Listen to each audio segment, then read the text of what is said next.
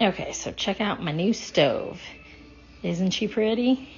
All right, that's very cool. I think it might be financially out of reach for a lot of people, but it's very cool. What this is an induction cooktop underneath a granite slab. And like, it does make me feel a little bit like the future is just gonna keep on happening. Induction stoves work by inducing the heat rather than transferring the heat. That's why it's called induction. So there's a magnet here, an electromagnet, and when you power it up, it creates a magnetic field. It does not get hot, but that electromagnetic field actually jiggles the atoms in the pan, and that jiggling is the heat that the pan then is feeling and then will transfer to the food. This is absolutely the future of cooktops. If you're ever gonna buy a cooktop, I suggest you try and get an induction cooktop. You don't need to get one that's built into a countertop. I did not realize that was possible. It's cool that it is.